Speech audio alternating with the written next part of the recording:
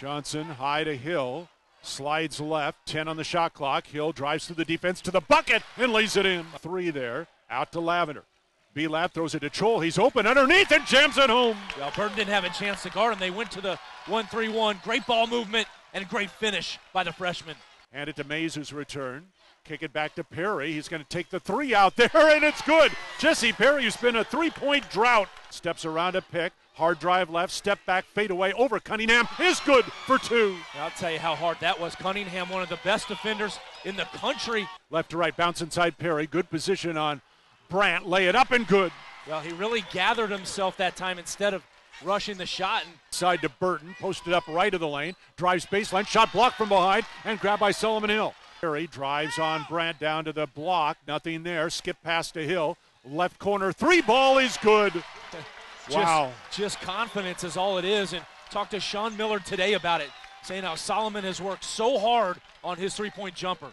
Perry off to Fogg, 16 to shoot. Fogg working his way around, looking for the 3. Takes it and hits it. To Fogg, out top of the key. Johnson open for 3. It's good. Well, such a big shot. Nick Johnson, 1 for 6 in the first half. That's got to help his confidence. Arizona will push it the other way. Nick quickly down to Lavender. Stop and pop the 3. Got it. Well, this was the side of the court in Tucson that B-Lab got hot in Tucson. Now in Staples, buries that 3.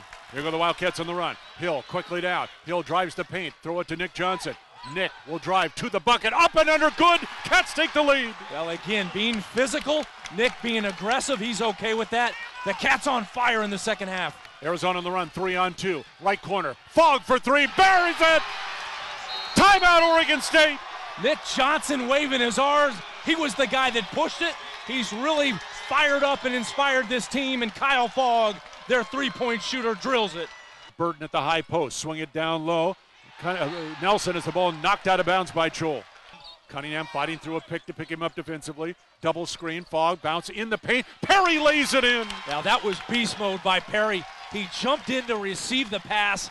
Caught it with 2 good hands there and finished strong. Takes a dribble around a pick by Chol. Jumps the 3. Good. Oh, my. What a huge possession because they take the shot clock all the way down. Oregon State plays good D, but Perry stops at the right elbow to Mays. Jumper from 16. Good. Sean Miller shouting out instructions from the bench to Perry. Drives around Burton and throws it down with 1 hand.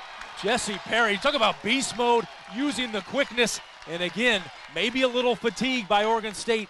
Easily beat him on that dribble penetration. Throw it ahead to Mays. Cats are headed to Saturday's championship game for the 2nd year in a row as Arizona takes out Oregon State here in Los Angeles. Final score, Cats 72, Beavers 61. On to the title match tomorrow.